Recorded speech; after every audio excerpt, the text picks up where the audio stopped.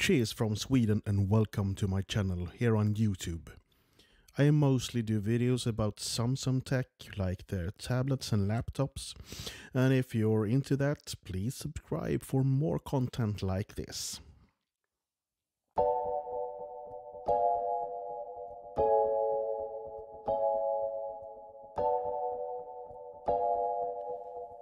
So, I did a video about a week ago when I saw that Multicontrol was released from Samsung. But I could not get it to work for more than just a few minutes. And some days it did not work at all. I could see my tablet on the linked devices in the Samsung settings app, but nothing more happened. Then I saw a video from TechRadar, linked in the description by the way. The tip was to fiddle around with the settings on the network adapter. That almost worked for me. I could connect a few times, but not every time.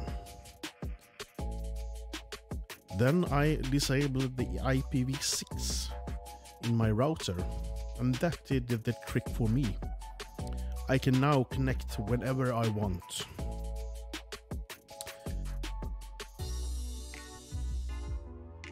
But what can you do once you have a Multicontrol up and running?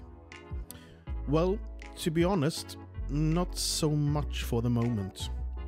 You can use the trackpad on your laptop to open apps on your tablet, and use the keyboard to type in documents, and you can drag and drop files. Things that don't work is gestures when using your laptop.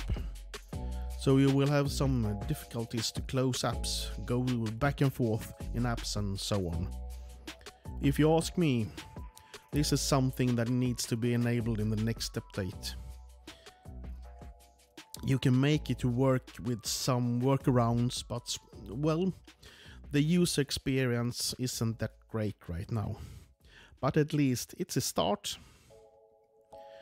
One thing that doesn't work at all, as far as I know, is to use the keyboard and mouse connected to a tablet to control your laptop. And if you want to drag and drop files, make sure they are downloaded on your tablet. It doesn't work with a file that is in the cloud. With a little bit of luck, the Samsung keyboard cover will arrive this week, and I'll check if the keyboard connect to your tablet and control your laptop thing will work then. Until then, thanks for watching, stay safe, bye.